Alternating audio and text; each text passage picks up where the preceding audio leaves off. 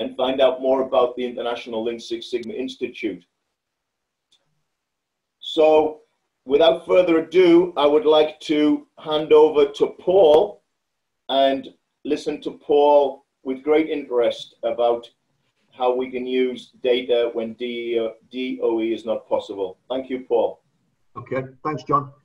Just before we start, if anybody at the end, my email will be up at the end.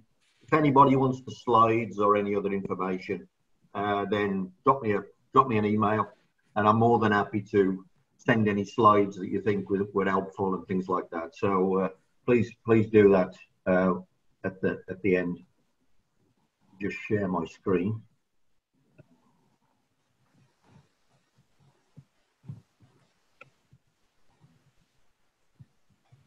Okay, I think everybody should be able to see that. So, as John said, what we're gonna do this morning is I'm sort of gonna take you from the idea of doing a designed experiment, and then we're going to look across at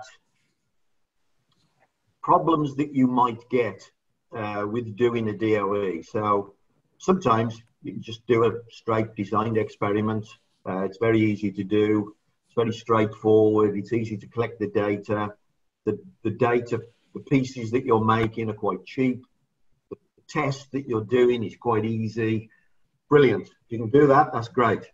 But then sometimes problems start to appear. Maybe some of the variables, some of the dials that you want to learn about are more difficult to adjust than others. Then the pieces start to get expensive, and you start to not want to do an experiment, and maybe you've got data around you. So maybe you've got 3 years worth of data from some other place, and you want to see if you can learn something from this database that you've got. So what we're going to do is kind of walk through from how easy an easy DOE and the sort of problems that you might get, but also some of the important things, whether you do a DOE or not. So, you know, even if you're doing a DOE, it doesn't mean everything's sweet and light and super simple. If you take that approach, you're more than likely going to make a mess of things. So we're going to kind of walk through this. So the first thing to say is, whatever we're doing, everything's going to be considered a process. Now, I'm a manufacturing guy, so each input to my process, I've got inputs. You know, they're going to look like physics to me. All the inputs typically look like physics: time, temperature, and pressure.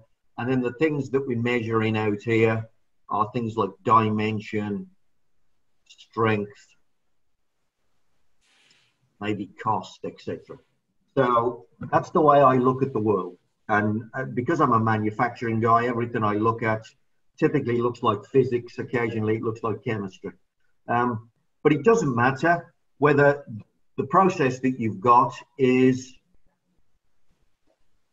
maybe it's your marketing process. And then you start saying, well, what are the variables?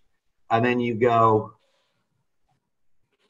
do I put an ad online versus do I put ads in, I don't know, a cinema? Do I have a positive message? Do I have a negative message? You know, use my product and the world will be brilliant. Use my product, otherwise bad things will happen to you. That type of marketing. And you can go through this and identify inputs to your marketing process. And so every situation to me can be broken down in this way. And as long as what we can do is break this into individual, effectively, it's like an individual decision. They've got to be individual decisions. So what you don't want to say is, you don't want to just describe things as a generality. You don't want to say the way we set the machine up. You know, and we set the machine up like this versus setting the machine up like this. That's a very poor way to learn. What we want to do is to say, now, what time did we use? What temperature did we use? What pressure did we use? They are individual dials, individual things that I can play with, as they are in that marketing example. And by the way, I've seen an example from Crayola crayons, and they did a marketing DOE. They were going to send out a blanket email to people, and they wanted to know how to design the email to the best response. It was going to be a spam email effectively, but sometimes spam attracts us all. Sometimes there's something influential in the email and we get attracted to it. And so they had different ways of writing the email. So they had things like, do we have a very formal, "Dear Mr. Jones," on the email? Or does it say, "Hi there"? Very informal. So formal versus informal. Sorry, that was my fire alarm test.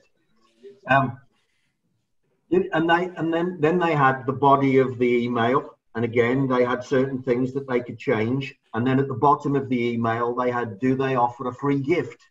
Do they offer a free gift if you reply or not? And then they put the email out live in different versions, and then they analyzed the response rate. And by the way, the difference between the best email and the worst email was a difference in 30% response rate. Not an insignificant piece of information to learn. So just because we don't have dials doesn't mean we don't have decisions that are like switches that we can play with, and we can then test how they influence the response of the process. That's the first thing to say. Everything that we're talking about here is about individual inputs and measurable outputs. Now, as I mentioned earlier, we're going to have, if you like, what you might call the perfect experiment. I tend to find that this is more possible when I'm dealing with machinery. Machinery tends to be, I can look at the machine, I've got it under control, I can get everybody else away from it, I can keep other influences away from it. I've usually got dials that I can just set. And so you tend to find the perfect DOE is easier, quicker, the data comes at you faster when you're dealing with manufacturing processes or machines. As you start to move across here, the one I've just mentioned, marketing, that gets more difficult. Start to get into service sectors. You might have to send the experiment out into the big wide world. The public have got to do the experiment for you almost. Then you've got to wait for the data to come back. So it starts to get, time starts to get longer here. The data starts to get more difficult to get hold of. And then as you go into social settings, the experiment becomes almost impossible. So for example, right now, the data set of interest everywhere in the world is all about the COVID infection. What makes it worse? Is it your age? So, you know, we're talking about, is it your age? Is it your sex? Is it your income? Is it your location? Ethnicity. Yeah. Don't spell it. Ethnic. Your ethnic group. Yeah. All sorts of things. And so we're trying now to analyze data in a social setting. Now in that setting over here, that is almost impossible to control the experiment in the way that we could control the experiment over here. So it starts to get progressively more difficult, and it starts to move into that area that John mentioned where Dangerous. Yeah, doing the test is either dangerous or unethical or just impossible. So, for instance, doctors would like to know lifestyle choices. What's the best lifestyle to have so that we all live till we're 120? But you can't force somebody to smoke heavily, drink heavily, and eat lots of fat just to get the test done. That would be slightly unethical. Although there probably are lots of people out there that drink heavily, smoke heavily, and eat lots of fat that you could probably use the data says anyway. But it starts to get more difficult. And so what you tend to do then is this is when you start to analyze what I would call historical data. In other words, the data that you can just grab hold of. So, we've got lots of data all over the world at the moment.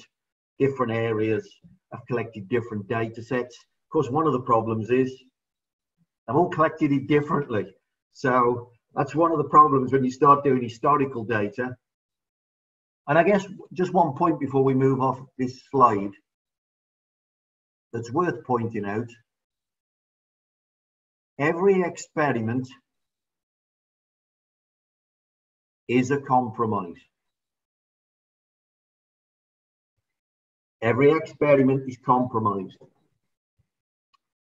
So when we're dealing with machinery, we would love to have perfect knowledge.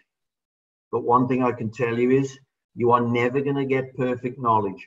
Only your God has perfect knowledge, and we're not going to get that. So even here where the experiment is possible, you have to compromise.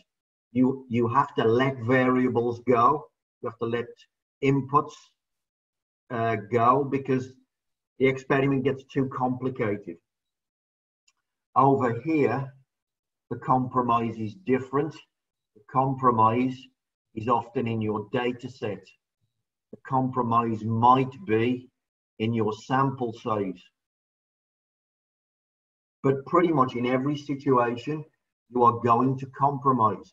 So you need to learn what are the compromises and how do they hurt you? What do you give up when you compromise? Even on a DOE, there are compromises. And you have to decide, well, what am I giving up when I do that? How do I know I've made a good decision or not? This type of thing. But every experiment is a compromise. So there's not perfection. And the one thing that I would say, I'm always looking for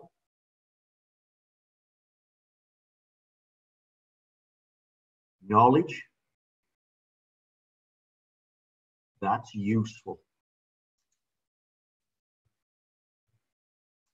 So I can tell you lots of fancy mathematical calculations that you could do, lots of fancy mathematical numbers that you could look at.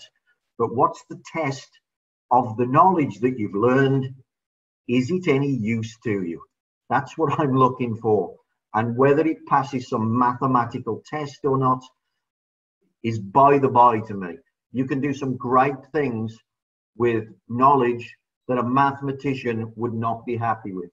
So, but in manufacturing especially, we'll often compromise and go for something that's useful. And that's what it's about. It's about finding something that's useful. So let's talk about issues that you might have trying to do an experiment.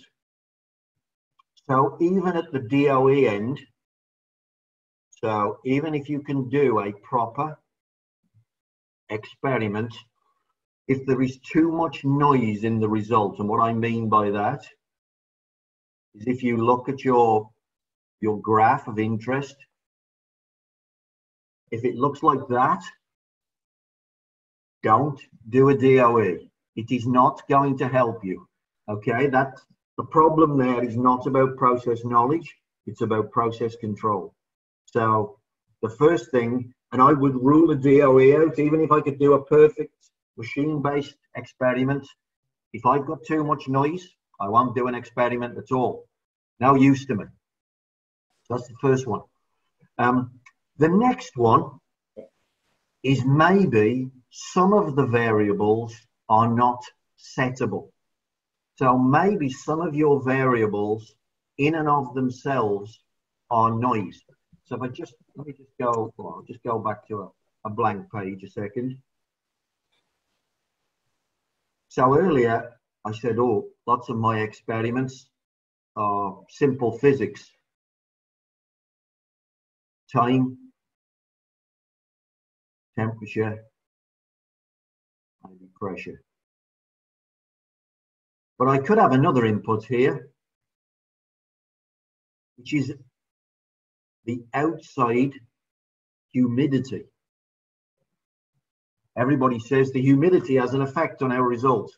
That's why we got a high reject rate. It was the humidity, it was raining or whatever. Now, can I still do a DOE in that situation? Yes, I can. Because what I would do there is, whilst I would do a simple pattern for a couple of the variables like this, what you would do is you would collect data in a special way. So I would do an experiment on a day when humidity is low. I would then do an experiment and collect data when humidity is high. And I might do an experiment when the humidity is at a midpoint. And then when I analyze that data set, I am looking for a setting where there is very little variability. And what that would tell me is that setting is robust to humidity. So there are special experiments for external noise that you can't control. You don't have to give up on a DOE just because one variable isn't controllable. There's special experiments that cover that. What's the next one then? Tests are too expensive or impractical. And I suppose these two probably come together. So sometimes what you get is, let's think of an example. Let's say you had a manufacturing process that made diamonds. And if we wanted to make diamonds, good and bad, that might cost you an awful lot of money in order to do those tests. Therefore, it's too expensive. The other one is the test is going to require a piece of measurement equipment which is currently full. I get this a lot. So lots of my manufacturing clients are using high quality measuring equipment. And of course, they're using it a lot because they're using it for the manufacturing process. And then when I come along and say, well, I've got some data that I need to collect. I need to measure all these dimensions, or I need to x-ray all these parts. They say, we don't have the capacity to do all of that testing. So that's when it starts to get more impractical. And the other side of it, the impractical side, is when the combinations can't be met. So sometimes you can't have high temperature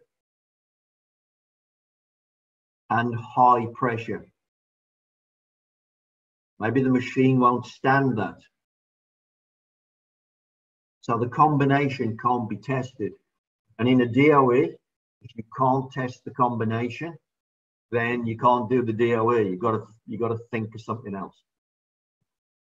So this tends to be, these two at the bottom, this tends to be where we end up saying, maybe what we've got to do is take historical data, maybe production data, wherever it happens to come from. And we're going to have to try and learn something from a data set that's been randomly collected over many years. All right, so now just talking about compromises and problems that you get. Go back a second. So normally, I would want to test this pattern.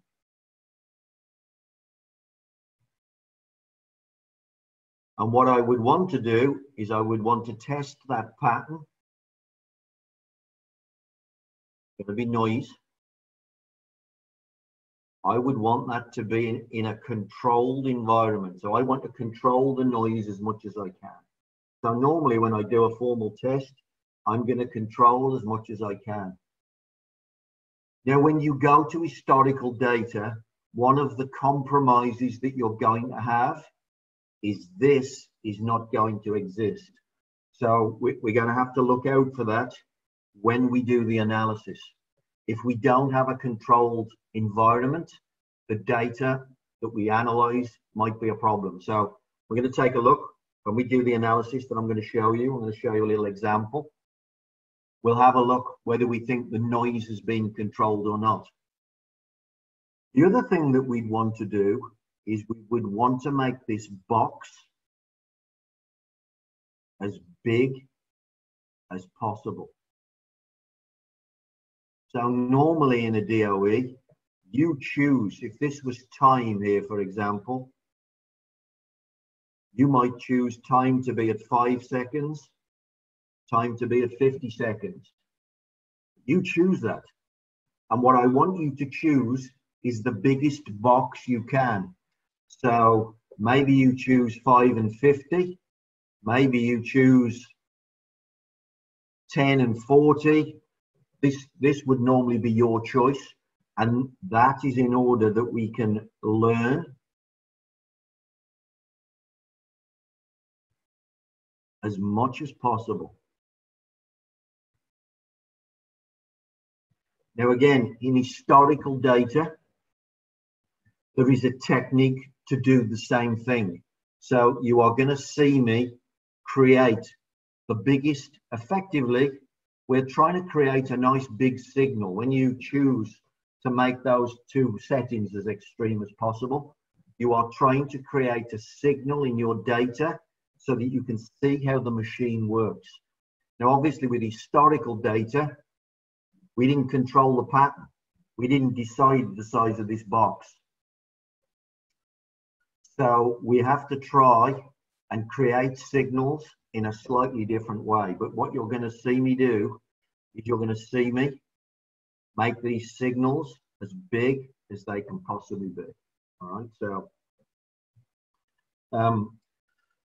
So the commonality between a DOE and historical data, I need to look out for a noisy environment, and I need to try and create signals in my data set. That always exists in every experiment that we do. Let's have a look. So I'm going to take you now to a machine learning example, which is analyzing an historical data set. So the reason why this particular example exists is because it was a physical product, and I could not, in the physical product, I couldn't carry out the DOE pattern. So if you think of it like this, if I was going to join part A to part B and to part C, and I wanted to work out how much load could the assembly take on this end, normally if I was going to do a DOE, maybe this dimension would be at a maximum and a minimum. This dimension would be at a maximum and a minimum. And of course, the same would exist for part B and the same would exist for part C. But when you try and manufacture the parts like that, you often can't do that. So what I would be trying to do, of course, I would be trying to make this side of part A be at the maximum at the very time when this side of part A is at the minimum. Now, if this was a molded part, I can make the dimension move by changing the temperature when I mold. But when I make the part bigger, I will make every dimension bigger. When I make the part smaller, I will make every part, all the parts smaller. So I can't actually set the pattern with physical parts in this case. And that's what happened with this particular historical example. I'm going to look at an assembly where I'm not in control of the individual variables, and therefore I can't set a designed experiment pattern. I have to analyze the historical data. So some things that we're going to have to do. Now again, this is the same as a DOE. If I was doing a DOE, I have to select the variables. What is a bad way to proceed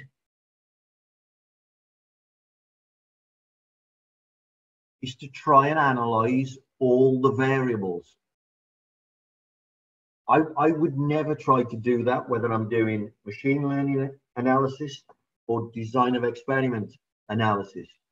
And in that way, what are we going to have to do in order to select the variables? Well, we're going to have to use some skill and experience.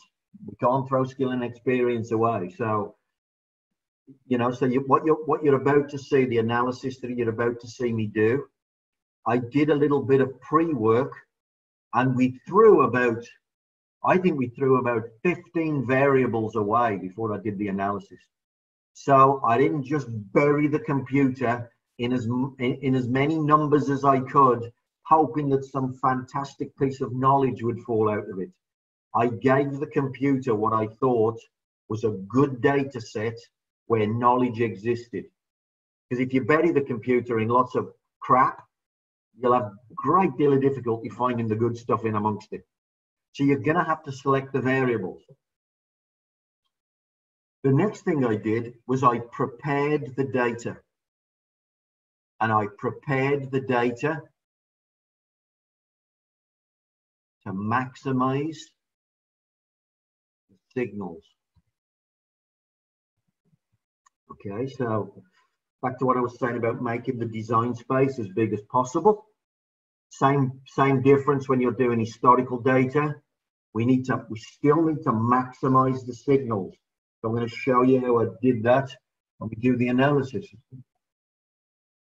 Then the next thing I'm going to do, I'm going to analyze the data, and before I go any further, I'm going to check whether the data set, I'm going to show you what bad data means, but what would bad data mean? Let me give you an example. Let's say we're dealing with social science. We want to analyze healthy lifestyle. We have two variables that we think are important. Let's have a think. What are they? How much fat is in your diet? How much sugar is in your diet? Now, what you tend to find is that, unfortunately, those two items come together. So the fat percentage, maybe you've got a data set, people have recorded their diary. I've told you how much fat is in their diet. But then they also tell you how much sugar is in their diet.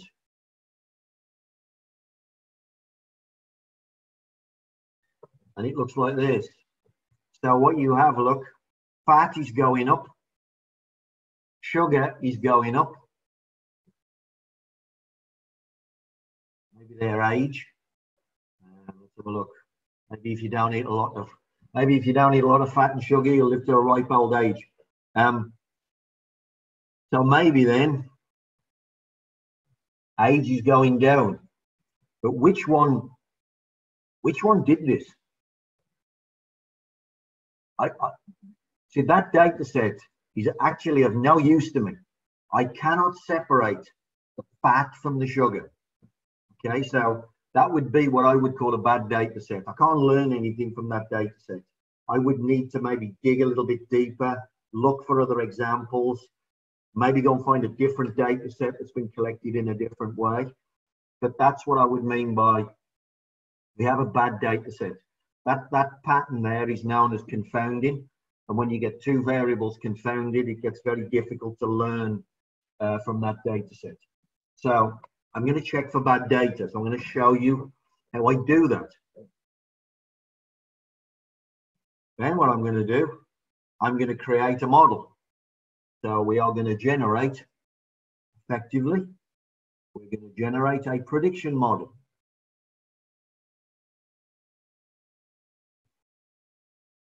When we do that,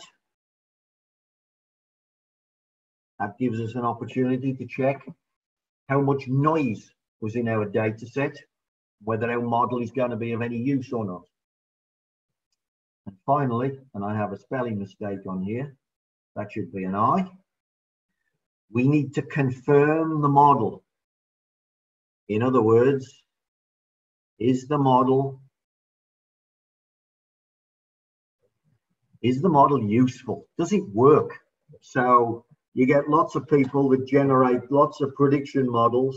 And again, something that the scientists are doing right now is predicting all the infection rates and all sorts of things, how fast we're going to get better and etc.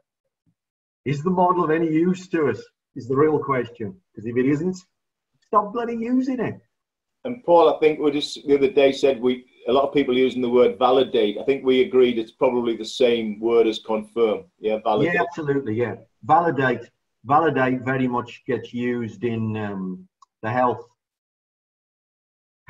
and maybe chemistry. If you're making medicines, the medicine authorities, they come and they audit your production process, and they often ask you to validate your process. Yeah. So yeah, I would definitely use the word validate as well. Validate the model, confirm the model. Does it work? Yeah. So it's a bit like saying validate your process. Does your process work? Does it make medicine that people want to buy, and we're not going to produce something strange and cause problems? So those 5 stages: select the variables, prepare the data, analyze and check for bad data, create a model, and confirm the model. To be honest, there's an element of you would do that in any situation, whether it was a DOE or whether it was machine learning. That's just good. It's just good practice. It's good experimental practice. So let me show you. I'm going to show you a data set. Here it is. So this data set is it's a motor. So we were assembling components that were being supplied from all over the world. The final product was actually making noise, and I mean noise in the sense of decibels noise, and the customer was not happy if the product was noisy. It was going into an environment where they needed the sound of the item to be very low, to be very quiet. So decibels here is a problem. Now, I mentioned earlier that I prepared the data before I started, and I selected the variables.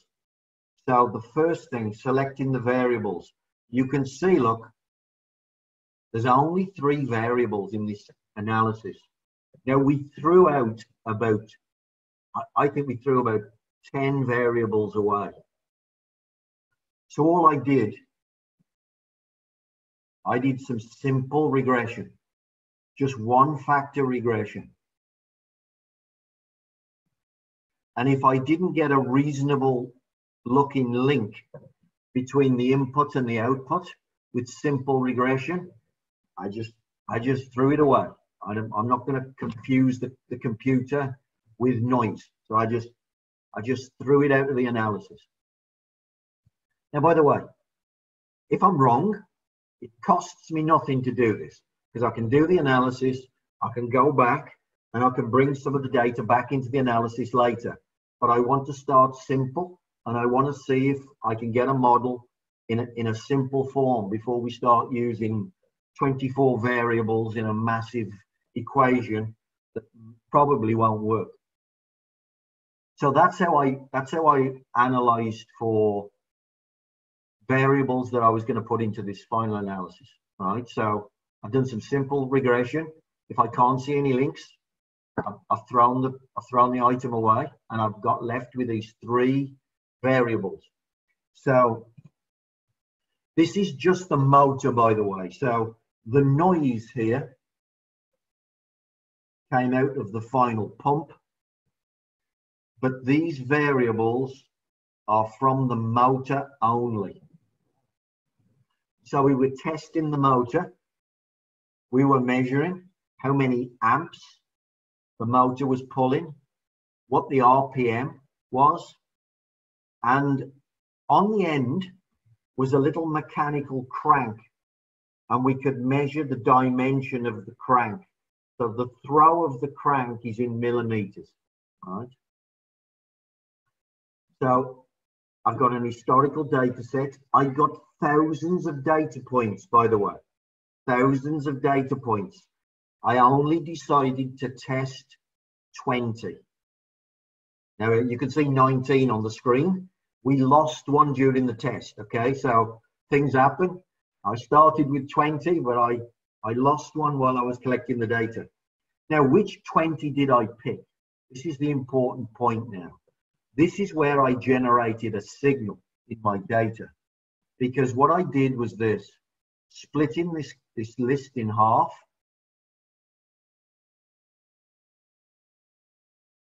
I picked the 10 lowest results, and I picked the 10 highest results based on the output. Based on the output. Now, what does this do by picking the lowest and the highest? What it does is it puts a massive signal in my output data. Now, by the way, just to point out for those of you that don't know decibels, it doesn't look like these are very different, but the decibel scale is logarithmic. 3 decibels doubles the noise energy. So 3 decibels to me is massive.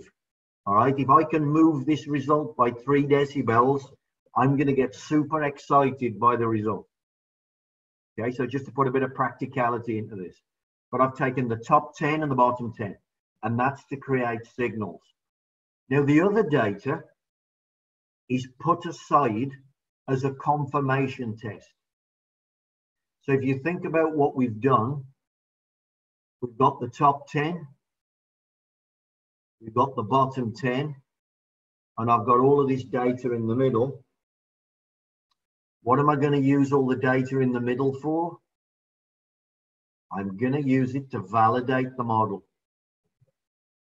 Yeah, so I've created a big signal. Then once I've created a big signal, I can go back and look at all the noisy data that I've discarded and use that as a confirmation set. All right, so that's the way we've done this. Now, by the way, the 10 and the 10, you could have gone 20-20. There's no hard and fast. I haven't got a hard and fast rule here. I've got a feeling that when I did this piece of analysis, my software was only capable of taking so many data points. And by the way, my software runs in Excel. So it was an Excel limitation. I believe that limitation no longer exists. So Excel now takes a bigger data set than it used to. So there's a good chance I could have done 40 versus 40. Yeah, I could have taken the top 40 and the bottom 40. So today you could probably put a bit more data in here, but there's no hard and fast rule other than what you're going for.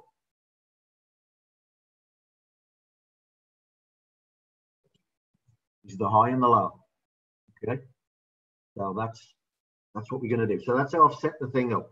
I've prepared my data, thrown away variables I don't want. I've prepared my data, put it in order, top and bottom, created a nice big signal. Now what I'm going to do, if you remember the little process that I had, I'm going to analyze the data and I'm going to check how good or bad is my data set. So let me go and do that. I'm going to disappear off into Excel now.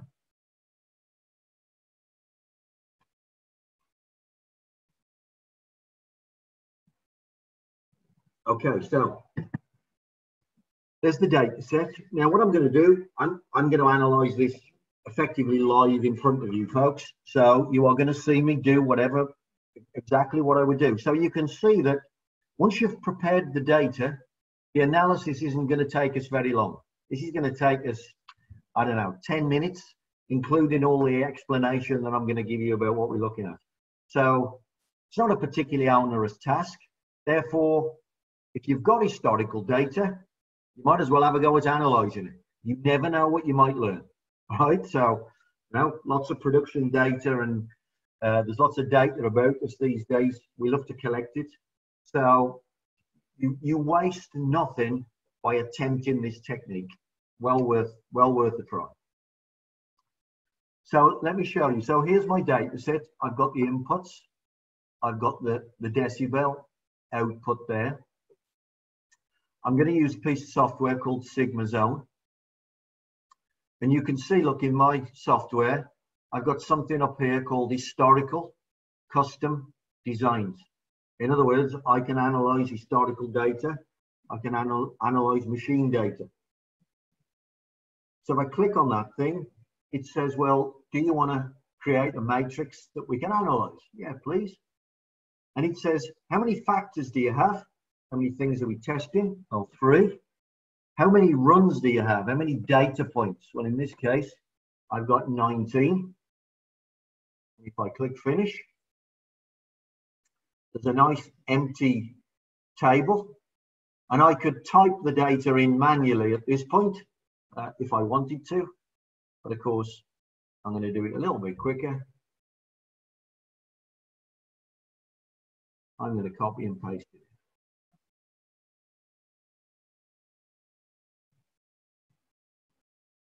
There we go. So the data is in the computer. Next, it says interactions, it says coding and repeats. So let's have a look. Now what it's asking me is, how complicated do I want to do the analysis? So in the maths, if you have 4 variables in a process, you're going to get the main effect from the individual dial. You're going to get 2-way interactions. You're going to get 3-way interactions. You're going to get 4-way interactions. Now, normally, if I was doing a proper DOE, I would ask for all of those. But because this is historical data analysis, I don't like to get too greedy because the computer often has trouble trying to create these models. So I'm just going to ask for the 2-way interactions. By the way, Simon, is your situation chemistry? No, it's more the physics side, optics. Say that again, Simon. No, not chemistry. It's physics. Physics. Okay. Yeah. I wasn't sure, so apologies. Because what I was just going to say was, if you're doing this in chemistry and you do this in physics, 3-way and 4-way interactions are very rare. You won't get very powerful 3-ways and 4-ways. In chemistry, you get massive 3-way interactions, massive 4-way interactions, and sometimes they go boom. So it's completely different. If someone's looking at this from a chemistry perspective, you would probably want to go deep into the 3-ways and the 4-ways. If you're thinking of it from physics, even social science, by the way, social science has got lots of interactions. You know, the sugar is interacting with the fat, is interacting with the fact that you smoke, is interacting with the fact that you jog or you go to the gym or whatever. There's massive social science interactions. In physics, which is what this is, they're not going to exist. So I'm only going to ask for 2 ways in this case. I'm going to click next. Then it says, how do you want to code the columns?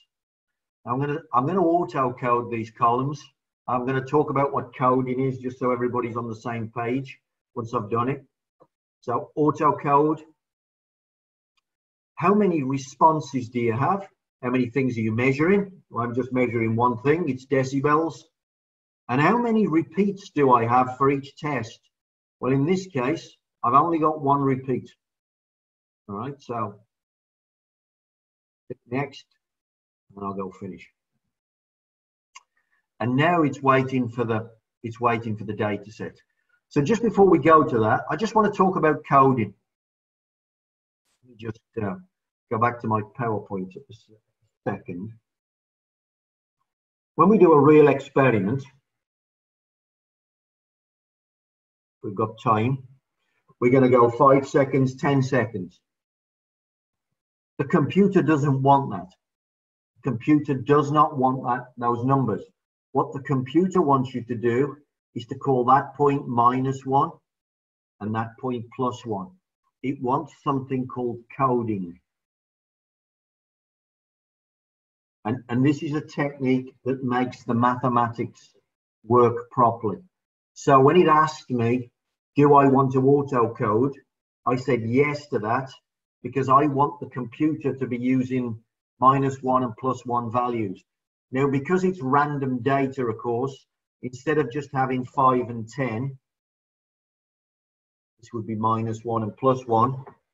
Maybe what I've got is 6 and 7 and 9 in here. So what it will do, it will assign, that might be -0.8, that might be -0.1, 9 might be plus, what that might be plus 0.8. It's going to assign coded values. Yeah, so that it's a mathematical thing that if you're not familiar with design of experiments, you should go and look up because it's important and the maths won't work properly without coding. So I've auto coded in order to make the maths work properly. So back to my Excel sheet. Now the yellow field is just waiting for the result set. So if I go and collect the result set,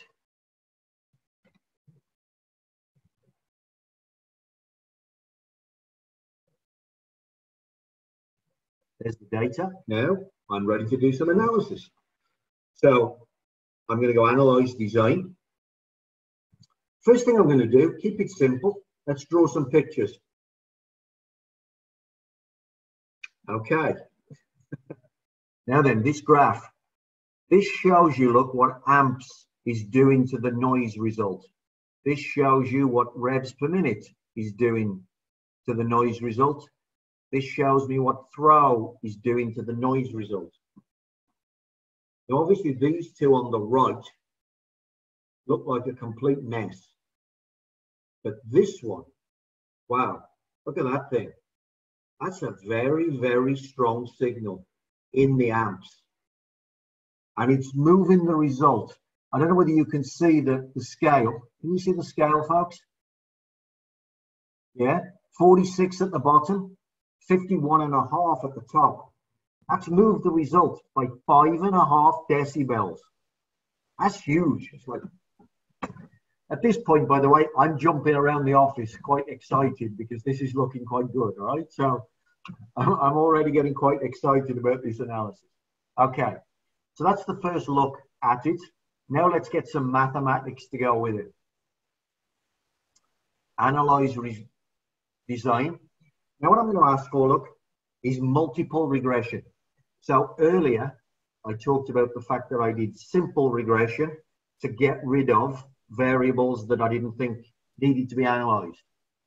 This is a slightly different technique because what this is going to do is put all the variables in the equation at the same time.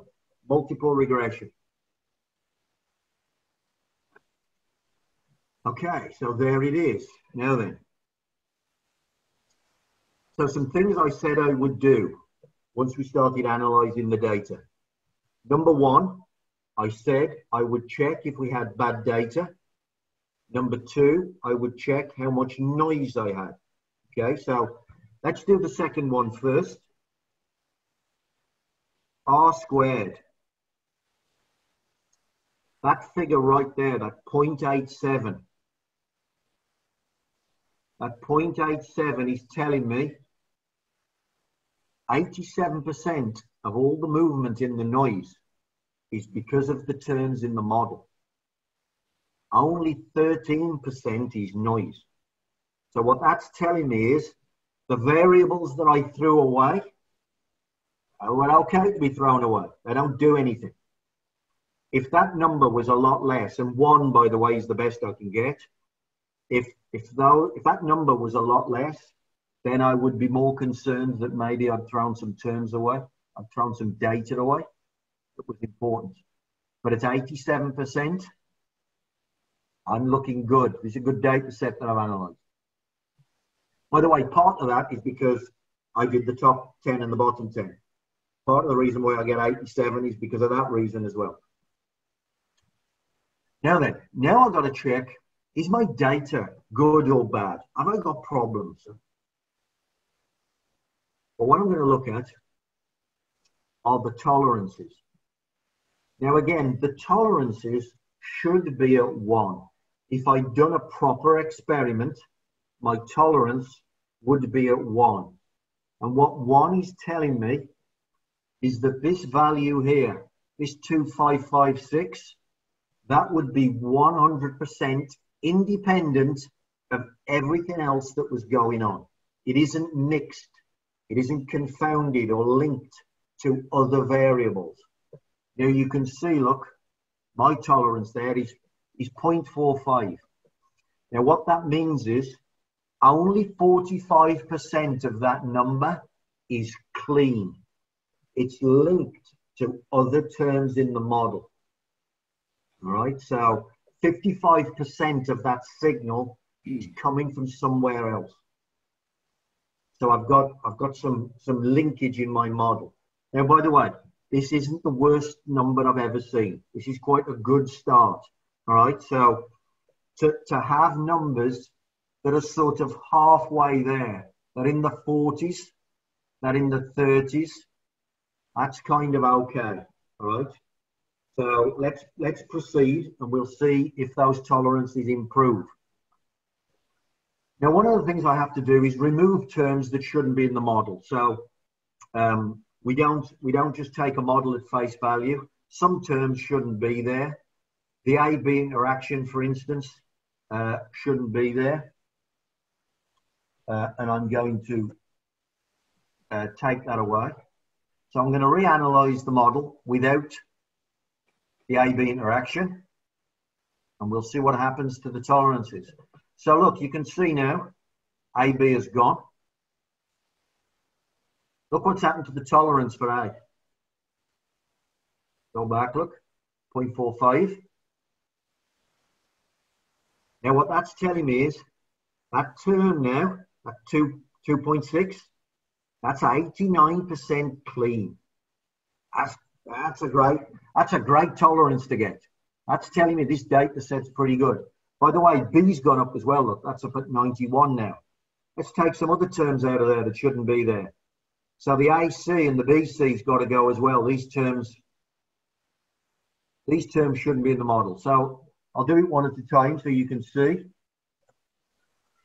Let's throw the AC away first.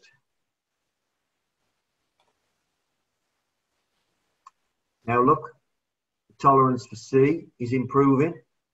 Tolerance for A has gone up again. They're both in the 90s. This is looking very good. And finally,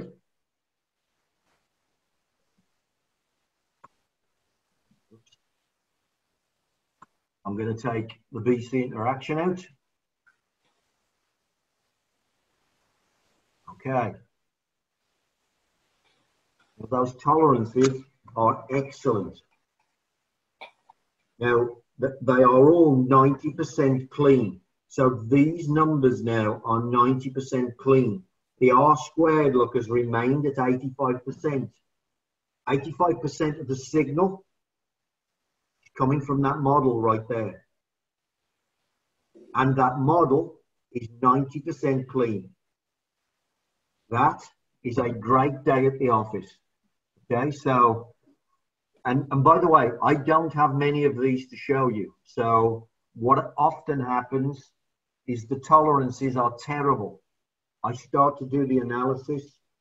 I get lots of aliasing and confounding, linkages between the terms in the model, and it doesn't improve in the way that you just saw. So this was a good day at the office. Now what I can do is go back and do a confirmation test. So the yellow values here, you can see on the screen, they're linked to a prediction value. Let's see if I can color in the prediction value. I can't. They're linked to a prediction value there. Look, so 50.22 decibels. So if I went to one of the 1,000 data points that I'd thrown away, and I measured the amps, and the amps was, let's say, 1.1, the revs per minute was 88, and the throw of the crank was 144. My model is predicting a decibel value of 47.8. What do I do now? I put that item on test and I see if my prediction agrees with the actual result or not. And that's how you do a confirmation test. You have to make a prediction and then reality should match it. And if you get that, we got a model that's working.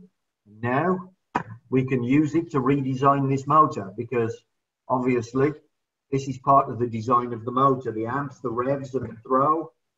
What design should I have? What tolerances should I have in order to make the decibels go down? And that, folks, is pretty much how I would analyze historic data.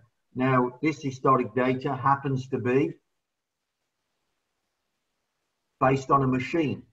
But as I've already said, this could be marketing data. It could be social science data. It doesn't have to be physics in this case. You would react exactly the same way. You would choose the variables that you want to analyze. You would prepare the data with the maximum and the minimum, so you create lots of signals. You do the analysis and use your tolerances. You use your R squared. And if those are looking good, you carry on. You confirm the model with the data that you haven't used in the analysis. And then you go use it for something positive in your business and you go make more money. That would be what you would do with your machine learning data. With that, folks, I think I'm done. I don't know whether you want to ask some questions. Yeah, we could put you on full screen again, Paul. For a yeah, second. let me just remind you. Yeah. I'll just remind you of the book that I've just released. As John said, the 15% code. By the way, this isn't my offer. This Create 15, if you put it into Lulu, this is their discount. It's only on for the next 3 days. I saw it this morning. It's on till the 21st of May. So you can buy other books from Lulu and it'll all be 15% off. So it's not just my book. But if you want to go and look that up, then that'd be fantastic. And if you want to contact me, paul.allen@allenp.co.uk. Please drop me an email if you've got any questions that I haven't answered on here. You can also look me up on YouTube on the ILSSI YouTube channel. So go and do that as well. There's about 60 videos, I think, posted on the. Some of them are DOE, some of them are lean, some of them are other techniques, SPC, etc. So feel free, folks. But with that, I'll open myself up to questions. Thank you very much, Paul. Thank you. And I'd just like to reiterate Paul's book and also the YouTube channel that Paul has the majority of videos on there. We will be putting the recording of this session on that channel as well. or if you want to contact me through LinkedIn, I can send you the direct link to the YouTube video that comes from this presentation. So good timing, Paul. Just finished after 1 hour, and I'd like to open it up for questions, please.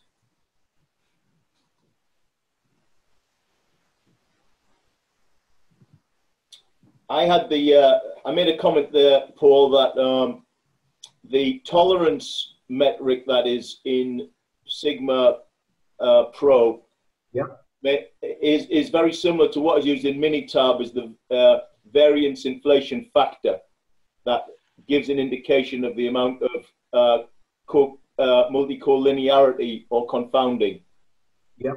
And I just wondered if you had any explanation why they call it tolerance, because tolerance obviously is used in engineering to mean something completely different. Yeah, I've got to be honest. I don't know why they've used a particular name, but you're absolutely right. If you, and it's a good point actually, John, about software. So yeah, because we sat looking at Minitab the other day, didn't we? Yeah, yeah. Sticking in a webinar with Minitab. Yeah. Minitab asks the same questions. So, for instance, it asks you to code. So, do you want the data to be coded? Coded, yeah. And I noticed as she went in and she set the data set up, there was a question on there about how do you want to code this data set? So, the same sort of questions are there. You're right then that when you go into Minitab, it's called VIF. So, when you see the table, so you've got my table where I've got the tolerance column. On Minitab, you'll get a column. And at the top of the column, it's called VIF, which you rightly said is the variance inflation factor. I don't know why they call it a variance inflation factor either, because it's on a different scale, Paul. It's not even 0 to 1. It's like it's 0 to 10. Oh, okay. Yeah. So the one thing about the confounding is it doesn't have to inflate the signal. It could cancel the signal out. Yeah, yeah. You know what I mean? So if let's say eating fat makes you die younger, but of course you do lots of exercise to counter that, and that makes you live longer. Well, those two effects cancel each other out. So it's not always an inflation factor for me. Confounding could make both of those variables look unimportant. So they might not show up as signals at all in your data sets in that situation. So, you know, confounding for me is an important thing to look out for. But yeah, VIF in Minitab. Hello, Andrea in Italy, by the way. Good to see you. Hi, everybody. So we have Italy, Switzerland, and UK, and Colas in London, and Olumid. Hello, can you hear us? Yes, hello, I can hear you. Hello, yeah. Hello, welcome. Where are you based? I'm based in Trondheim, Norway. In Norway, I'm based in Norway. Oh, Norway, okay, brilliant. Yeah. Welcome. Have you got any questions for Paul Allen? No, for me, it's just been an interesting refresher on DOE. And that's just what I wanted. Good. It was useful for you. Yes. Very useful. I mean, the one additional thing I'm going to say, John, is that again the webinar that we looked at, which was Minitab, was a lot more. I would say it was a lot more automatic. So in the sense that the computer was building the model and the computer was making all these decisions.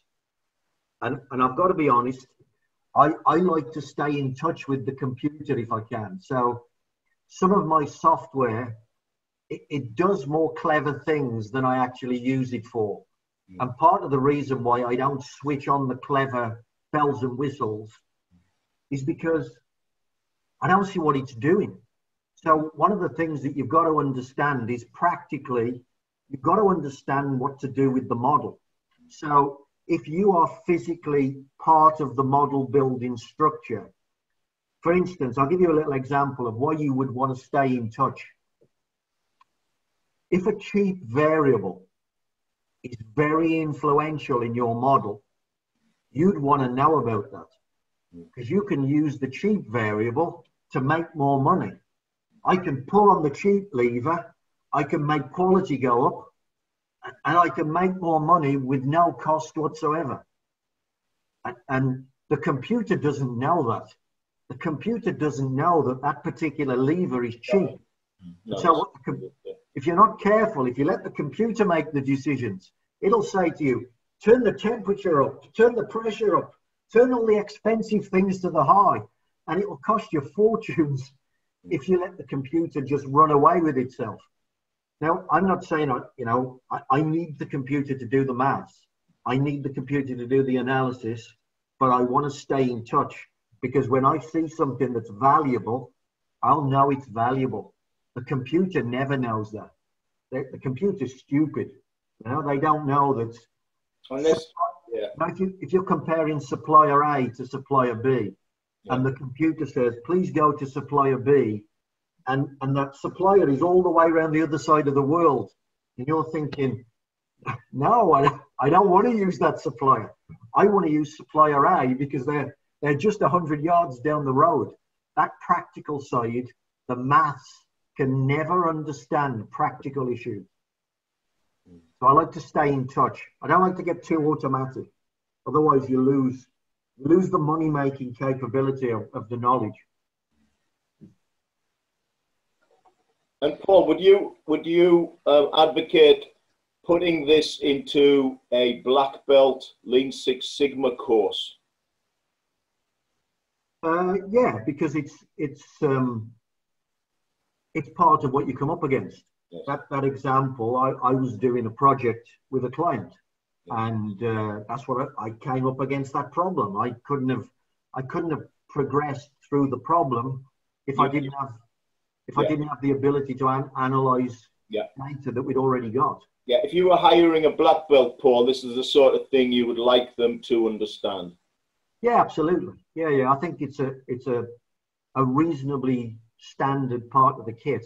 Because one of the things I don't do too often, John, so thinking about what's in a black belt course, sometimes black belt courses, they teach things that you would never use in 30 years of application.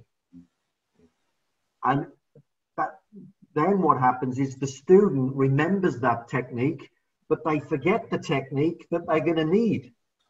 So one of the things I tend to do is I tend to think, will I need this?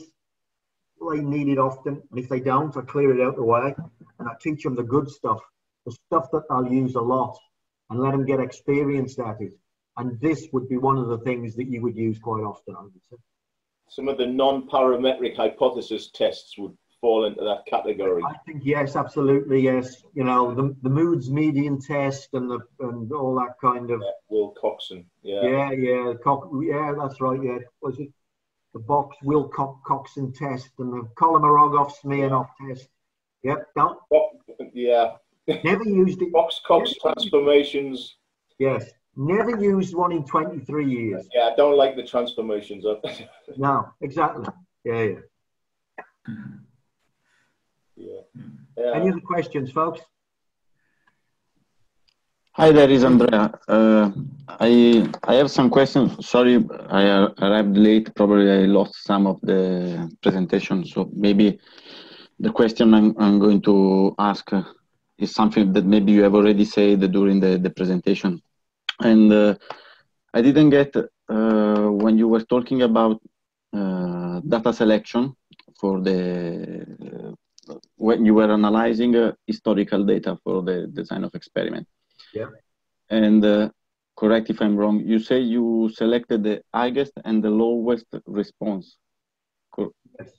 Yes. So talk about Bob and wow, Paul. I was going to say. Yeah. So one of the things you do, Andrea, is you just using an Excel spreadsheet, just sort the data by the output. So in this case, it was decibel measure. So all I did was I had 1,000 data points, and I just sorted them into order with the highest decibel at the top and the lowest decibel at the bottom. Okay, and so wouldn't be, it's like if you concentrate on the minimum and the maximum, don't you lose information from what's happening in the middle? Or... No. Now what you lose is noise. Can I? Okay. Let me do my. Well, if you validate the model, can I just mention, if you validate the model, you'd be using test data from the middle section, for example. Okay. Right? One of the ways you validate it is with data that you haven't used in the model or from new data. Now, if you find that the test data is not fitting the model and that you do have, say, curvature, then you may have to run the model again and maybe include some center points, Paul. Was that? Yeah, what you do, Andrea, if you think about it, if I took, because it's very easy to put 10,000 data points into the analysis. So think about that for a second. Yeah. What can you see? You know, you see only noise. You see only noise, that's right. So what you're doing, you're stripping the noise away and leaving signal. So what you end up with is this effect. You've got data here. You've got data here. You create a model. And then, of course, all these data points, we try to predict them. And if we do predict them, the model is working. So what you're doing, it's a very common misconception that more data means more knowledge. More data means more noise. Okay, so practically then once you have the model, because now you show us how to make a model from those those 20 selected data. Yeah. And how do you validate the model? You introduce your expected data from the model you found and the observed data, yes. And you calculate a new R-square. Now, what you're doing, I didn't point it out on the screen, but where I had the prediction value, I also had a prediction window. Yeah. So I had an absolute value that was, I think it was 47, wasn't it? My little example predicted. 47 is the middle, but there is a prediction window. And if you fall inside that prediction window, it's saying this model has confirmed.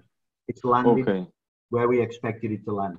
So you check that all the data are inside the confidence interval base. That's right, yeah. It's effectively a confidence interval, but it's a confidence interval for a regression model. Yeah. So it's slightly different, but yeah, that's exactly what you're doing.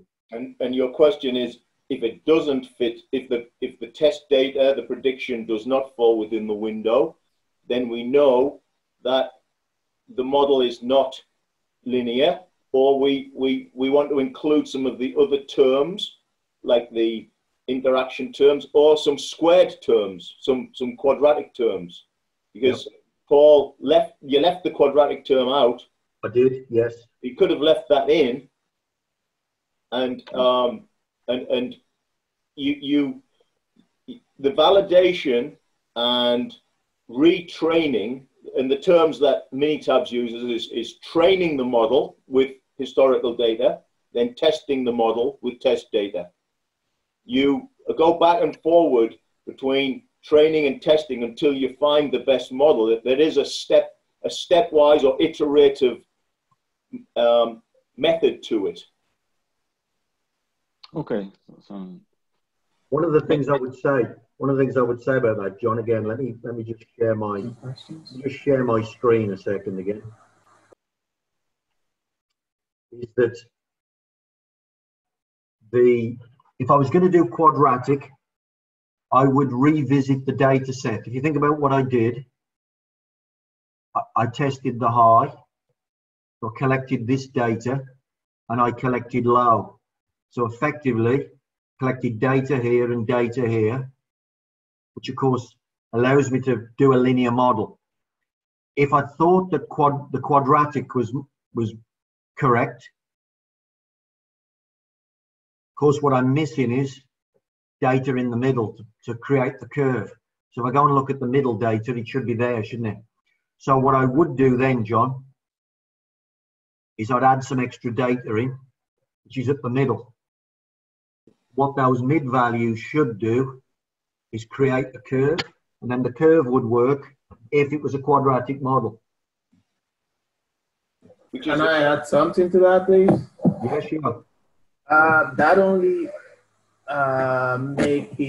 that would probably just make it a linear triangular model, not necessarily quadratic. Well, the maths, you know, I know what you're saying, that what you'd end up with is straight lines if you drew Exactly. a diagram. But in order to fit that mathematically, what the maths will do is enter a squared term. So what it's actually doing is it's fitting a curve through the 3 points. It doesn't fit straight lines through the 3 points. Okay. So basically, you're adding a middle point to check for linearity, or Yes. rather than. You'd have to add some data if you wanted to ask for, because I did have the choice. You know, when he'd asked me about terms, I did have the choice to ask for quadratic terms, and in that instance, I didn't. But you know, John's absolutely right that you could ask for quadratic terms, but then you would offer a slightly different data set to the maths for it to calculate. Which, by the way, is exactly what is done in a design of experiment. It will initially use just a high level and a low level. Yep. And then it will, if the model does not fit well enough, it will request you, or in Minitab, it will request you to run some experiments with the mid-level values, right? And Yep. it prompts you to do that. Yeah, it's identical to a DOE, John. Absolutely right. So lots of these techniques, they're slightly different because of the historical nature of the data and the way that we're doing it. But actually, they're all sitting on very similar. They're all sitting on very similar techniques. And what you know, I've recently learned about machine learning techniques, and how this ties in with machine learning is the more complex you make your model, the more input variables you put into your model, and the higher powers that you run these input variables to, the model will just start to follow the data points and have a lot of variation in it. But each time there's a new data point, it's going to be wrong every time. So you get a model with high variance. The more you put in, it follows the, as Paul's going to show now, the model will just join the dots. Yeah. You can produce a model that joins the dots very well, but it's not going to predict your new point very well. It's only following the existing points, the training data. It'll do that. You put in how many data points have we got? 1, 2, 3, Yeah. 4, 5, 6. Make a very complex model, and it's going to fit your training data completely, but be useless as a predictive model. Now, the alternative to that, Paul will draw a straight line through those points. And that straight line does not match the model very well because it's got no curvature to it. We say that has a lot of bias. It has low variability, it has high bias. What the iterative process tries to do is build a model which is between those two lines somewhere. So it's not straight and it's not squiggly. It has a good combination of variation and bias. But this takes a number of steps to get to that best model. Would you? Yeah, I think that's absolutely right. You know, the I don't know if anybody knows this, but it's something I picked up a few years ago. If you have 6 data points and you raise one of the terms to the power 6, you'll get an R squared equal to 1. Always. In other words, the model will always go through all the data points. So if you've got 100 data points in your model and you put a term in there which is raised to the power of 100, you'll get an R squared equal to 1. You can always get an R squared equal to 1. But as you're saying, every time you get a new data point, it's a mile away. It doesn't work. And so, but then maybe the straight line also doesn't work. So there's a compromise point, which is actually following the data properly, and it's not playing mathematical games. And you got to be careful. By following just mathematical numbers like R squared and things like that, there is a danger that you can play mathematical games just to get a good number. But ultimately, the test is the model useful? If the answer is yes, and by the way, I've seen R squared 0.3. And I've seen the guy use that model to do fantastic things to a process. So the R squared, yeah, okay, it's a number that we look at and it tells us certain things. But sometimes in certain situations, the R squared don't matter, and you can do serious damage to your defect rates with R squareds that a mathematician would be horrified at. But who cares about mathematicians? We want to make money. The mathematicians just want to add up numbers, don't they? Just a quick question. Thank you for the clarification. Thanks. Just a quick question, Paul. When you've put the model in place, oh, sorry, by the way, John, I sent you a private chat, so have a look. When you have when you do not get your predicted kind of numbers within the predicted area, yeah, what do you then do? Do you go back and recreate the model that, okay, we didn't get it right, or okay, what's the next step basically? Good question. So we predicted that within a boundary, and what you're saying is we landed outside the boundary. Yeah. Yes. So what could we do? Well, number one,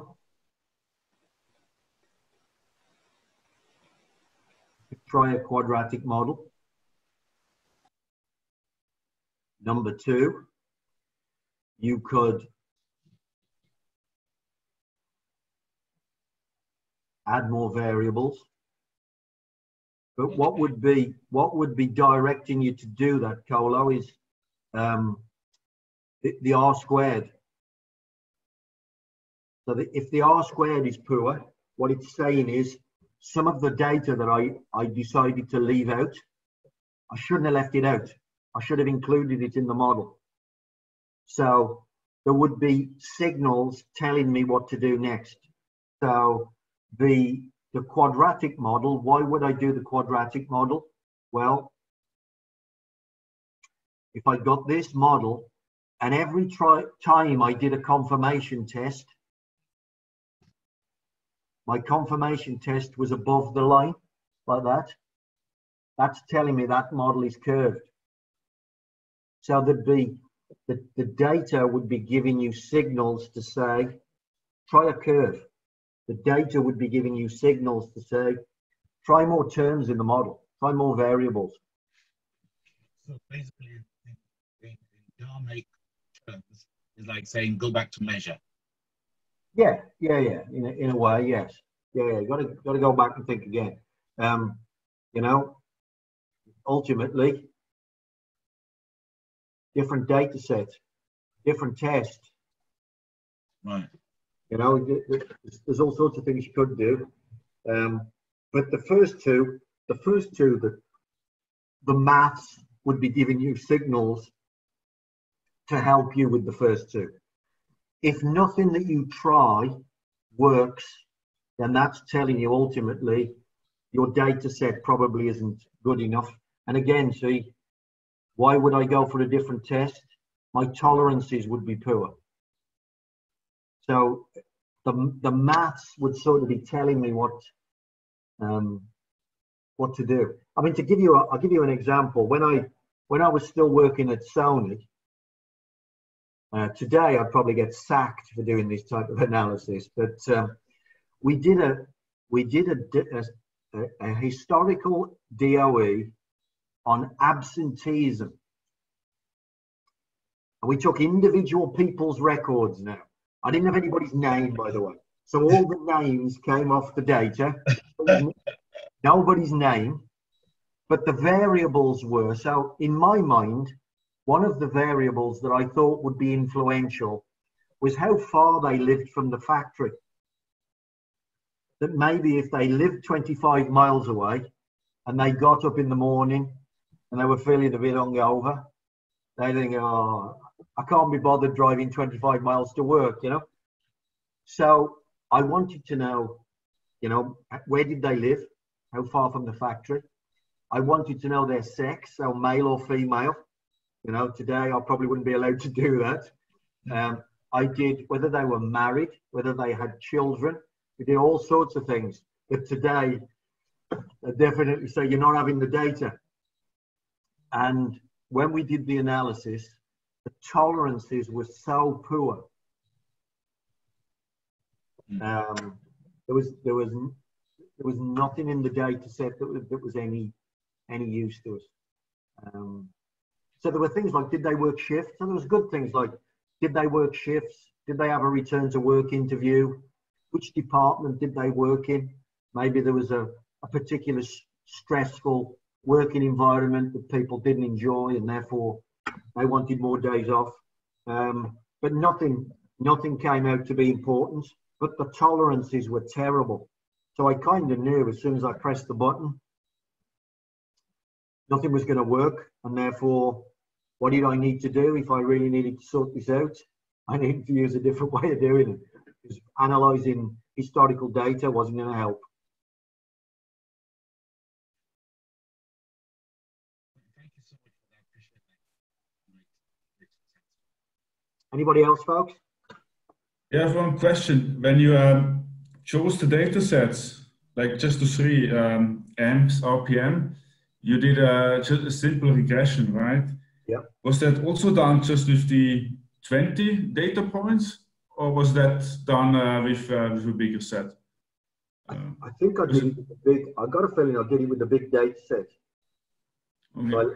And I just did one input, one output, and I'm not sure the R squared was very good. I seem to remember that when we did it, lots of the R squared values were terrible. So I was getting R squared maybe, let's say like this, 0.1, maybe, you know, 0.08. So no link between the input and the output at all. And then a few of them, the R squared was sort of 0.3. And so they were the ones that I went, oh, that's interesting. It's a bit of a signal showing in that data set. We'll keep that one. So I seem to remember lots of the R squared were terrible. So it wasn't difficult. It wasn't difficult to decide which ones to throw away. But the ones I kept, the R squared wasn't brilliant either, but it was just so much better than the others. Just a difference, yeah. Yeah, yeah.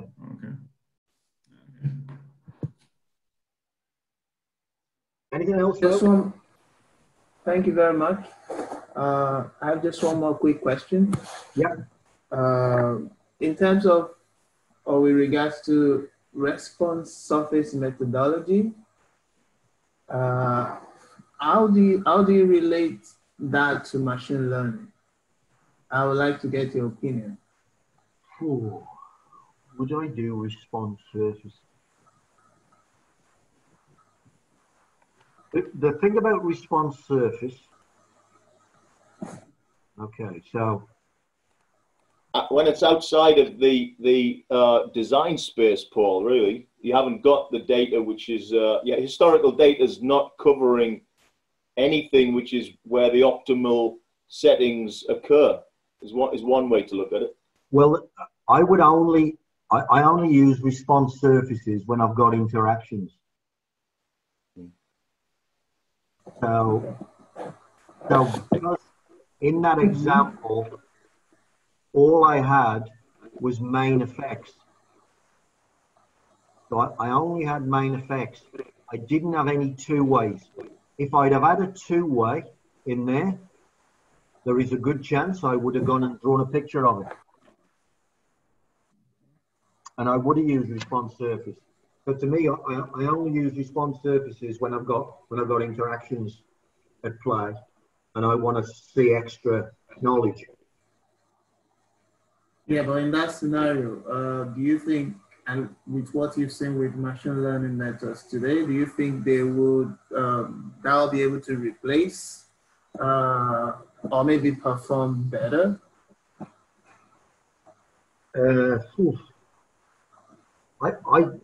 You know, the word better is a difficult a difficult word to define for me, because with all of these techniques, what do I want to do? I say this constantly. This is what I want to do. Right. I want to make money. Now, what I can tell you about maths, normally it doesn't know how to make money. So working better, you know, do you have a I mean, predict more, if you have better models. precise. So for me, better models, you know, would be more accurate. Yeah. You know, so that's how I would define a better model.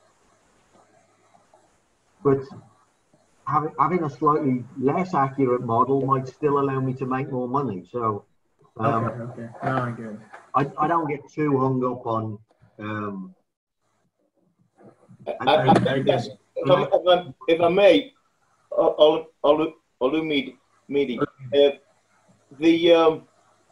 it comes to the point that there are many different methods that can be used to get to a similar answer.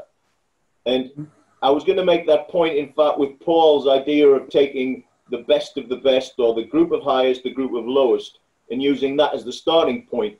That is one method. It's Paul's method of choice. It's easy to understand. You don't get lost in the mathematics.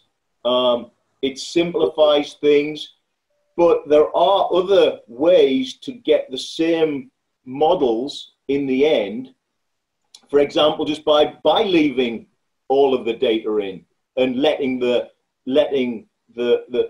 computer sort of do a bit more crunching and separation for you. And response surface method is just another technique that is at your disposal. And I think to some extent your question is pointing to the fact that it may not be as relevant now because we have other methods that have superseded it. Well, that's what I wanted to get your opinion on. Whether from your experience you've seen that happen. Apart from what I can imagine from the theory, I wanted to see if maybe you've seen something different, or to know what you've seen in practice. Yeah, for instance. It's a great question, and I'd be honest that I haven't seen response surface method used recently. And I think it's being superseded to some extent. Okay. But it's a good conversation to have. And I was going to say, for follow-up questions, even after we finish this webinar, Paul and myself, very easy to get hold of on LinkedIn, especially if we can have the conversation like on a video that Paul's posted so that other people can learn from our conversations. That's a good way to do it. Yeah. You know, rather than have a private conversation, we put it in a comment section of a video, and other people will jump in with their experience in that way as well. One of the things to build on what you said, John, which is about being superseded, the response surface methodology was invented in the 1950s, and that they had no computer to do the maths. And the reason they invented it was to optimize the result. And they could see from the graphs how to optimize the result. And that's why response surface methodology was invented. Today, to optimize a process, I ask the computer. You get you just get the equation, really. Yeah, so, yeah, once you've got the equation, you just say to the computer, please hit 23. And the computer comes back and goes, here you go, here's how you hit 23. I don't need a graph anymore. So lots of response surface methodology isn't needed anymore because it has been superseded by the technology. Okay. There are times when I use it, mind. There's some great little tricks with response surface methodology that the computer can't do. So, you know, I'm not saying throw it away, but there's some great things you can do with a response surface. You just have to know what to do with it. Okay. All right. Thank you very much. Okay. Okay. So as I say, I think we're all open to more questions, but if we could find even the posting that we use to promote this with talk, if you could make comments in there, or the ILSSI YouTube channel. If you just type into Google ILSSI YouTube channel, you'll find Paul's videos there. This video will be posted there. Yeah, we're all learning all the time. There's so much to learn in this subject matter, and what we've tried to show is there's a great deal to learn from data science to help us in process improvement and Lean Six Sigma type activities. So with that, I'd like to thank Paul again. Great presentation, Paul. Thank you very much. And just keep informed, keep in touch, and stay safe. We hope to see you again on a call very soon. I'll see you soon, Simon. Yeah, right. Thank you, Andrew. Thank you. Thank you very much. Thank you, Cola. Thank you. Thank you. Bye, everybody. Bye, everyone. Bye, everyone. Thank you. All right.